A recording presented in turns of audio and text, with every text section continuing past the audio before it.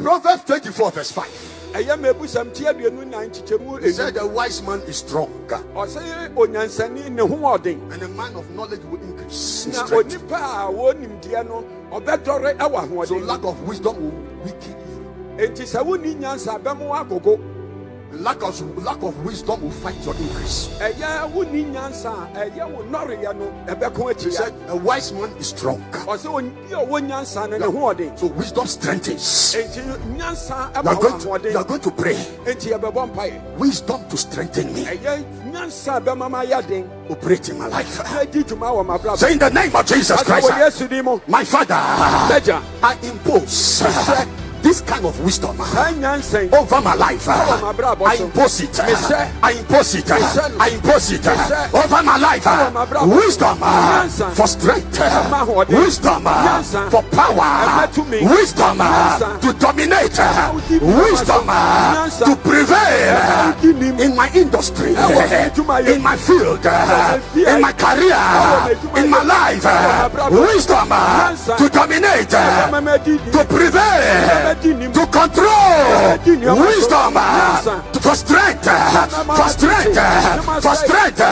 Right now is imposed over my life. I exert it. I exert it. I exert it. I exert it. I exert it over my life as I pray in Jesus' name. Lift your voice and pray. Lift your voice and pray. A wise man is strong. A wise man is stronger. A man of knowledge will not go down. He will increase. Pray that this wisdom, pray wisdom for strength, wisdom for increase, operate, function in my life, over my life, in the name of Jesus. Right now I declare, let the wisdom of God be exerted, be exerted, be exerted, be imposed, be exerted, be imposed over my life. In the name of Jesus, I declare, I will not increase, I will not decrease, I will not decrease, I will not decrease, I will not go down, I will not decrease, I will not go down. In the name of Jesus, I activate the wisdom for strength. I activate the wisdom for strength. I activate the wisdom for strength over my life. In the name of Jesus. Say right now, whatever is released to diminish my life by the wisdom of God, expire and expire in Jesus' name. Say I declare, whatever is working, is spoken to dilute and to depress my life and destiny, break by the wisdom of God in the name of Jesus.